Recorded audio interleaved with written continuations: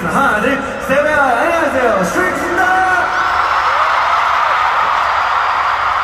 네, 우선 스타리스 그리고 AAA 관계자분들 진심으로 너무너무 감사드리고요. 저희 팀, 저희 박지원 팀님, 그리고 저희 정우 사장님, 그리고 저희 지인 대표님, 변상봉 부사장님, 저희 JYP 식구분들 정말 진심으로 너무 감사한 마음으로 진심으로 이렇게 생각하고 있습니다. 승민이가 이제 또 하고 싶은 말이 있다고.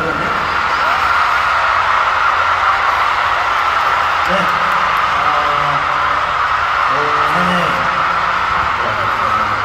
2개 앨범으로 정말 많은 사랑을 받은 것 같습니다. 전 세계에서 투어를 돌고 또 많은 팬분들을 만나고 투어를 증명하면서 참 많은 사랑을 받은 것 같은데 저희 8명이 이 음악이라는 거를 시작했을 때부터 잃지 않는 하나가 있습니다. 스테이한테도 계속해서 통하고 있는 음악에 대한 진심인 것 같은데요. 그 모습 계속해서 잃지 않고 꾸준히 보여드리는 스테이크스였습니다. 감사합니다. A quick word in English. This is a really, really big award that we have achieved. So thanks to you guys out there.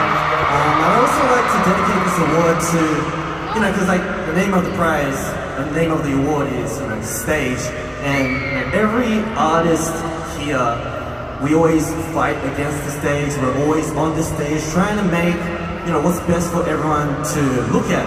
So I thought we should all give a big round of applause to everyone here, because everyone is doing a great job. And if we put in like 99% or 50%, like how many percentage into the stage, we feel like the fans out there complete it and make it 100%. So thank you to everyone out there. Thank you, Philippines. Thank you so much. 올해 팬덤, 올해 퍼포먼스, 올해 스테이지 영광 수상자분들 다시 한번 진심으로 축하드립니다.